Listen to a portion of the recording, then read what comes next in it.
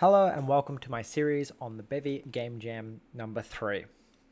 This is the devlog for the first day of the jam. I don't intend on making videos for every single day of the jam since I have other things that I need to do, so I won't necessarily be able to work on my game every day. But I do hope to get the chance to make a few minute video every day that I have significant progress made on my game. For those of you that aren't aware, the Bevy Game Jam started on the 1st of April, although voting on the theme has been available since the 25th of March. The theme for this year's Bevy Game Jam was side effects. The other two options that were potentially floated to be chosen from were hive mind and fungi. I don't know if this is necessarily considered cheating, but I looked at the scores before I went to bed last night so that I could sort of gauge what the top 3 would be and think of an idea that would fit, regardless of which of the themes was picked for the jam. Interestingly enough, the theme that stuck with me was the fungi theme, and is actually the one that I was thinking about what kind of game I would like to make for. Unfortunately, unlike my previous attempt at a Bevy Game Jam, they didn't end up picking the theme that I already had the game in mind for. But side effects is a pretty good second, because the game I had in mind for fungi was sort of a farming game where you would grow your own little funguses that would then, mutate over time. So instead, with side effects, I thought, why don't I keep that gardening theme and make it about a wizard and his garden where he grows different plants to brew potions, and depending on what plants you use, depends on the potion you get.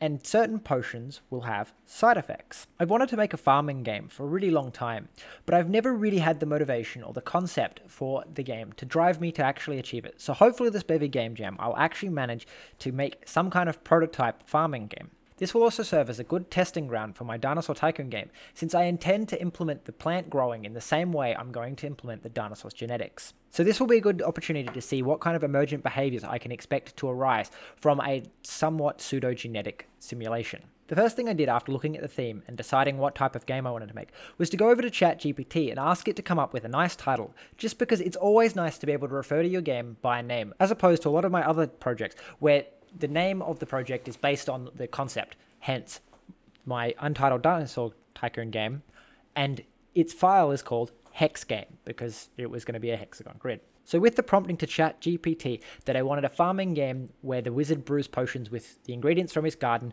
it suggested Herbal-Alchemy. And I think this is a pretty good name for a game, especially considering I didn't really have to put any effort into coming up with it myself. Now that I have a name, I can go over to GitHub and clone myself a copy of the Bevy game template. This will set up basically everything I need in order to compile my Bevy game for Mac, Windows, Linux, and most importantly for the Game Jam, web, since most people don't tend to download the games onto their computer and would much rather play a web browser version. The template requires you to do a few to-dos and update the name of the game in the template so that it all functions correctly. Once this was done, I had to go in and start working on making the game template into 3D, since the default settings is 2D. This didn't take too long, but did have some fiddly bits, where I had to work out where things like the camera were being spawned, so that I could change them from 2D to 3D cameras. Once I had everything set up to work in 3D, I started working on making my camera movement. Originally, I was planning on doing a flycam like I normally do when I'm developing games, but instead, since Bevy flycam wasn't up to date, I thought maybe I should implement my main camera now. My idea was to do a sort of MOBA style camera where you can pan and rotate around the center obstacle, and then you can click and drag to move the map around underneath you. This took some getting right, and a lot to get to feel correct. I ended up using an approach very similar to the flycam, where I kept track of the player's yaw position and their pitch. Then using some trigonometry, I could work out where to place the camera and then tell Bevy to point the camera at 0, 0 relative to the player's position. This would result in the camera pointing downwards from where the player was. This also meant that it was quite easy to clamp the player's pitch between 0 and 90 degrees, meaning that the player can't infinitely spin around and also can't go below the ground. I actually feel that this camera turned out really well after I managed to tweak it into a state that it works. There was a lot of issues with things, such as not going in the right direction or just having certain controls inverted. After setting up the camera, I decided it would be quite useful if the player themselves could set what sensitivity they had for the different controls, since some people like snappier controls than others. I did this using Bevy PKV, which is a cross-platform crate that allows you to store persistent data using key value pairs in Bevy. This is an incredibly useful crate since it allows me to store things on web as well as on your computer. This is incredibly useful since in all my previous games I've just used STD file system in order to access the user's files in order to save things like user preferences. But this crate allows me to do that without needing to know what operating system they are on, meaning a lot of things can be made a lot simpler, and WASM works right out of the box. So I worked on a small settings menu that allowed the user to go into the settings and update their mouse sensitivity and their movement speed.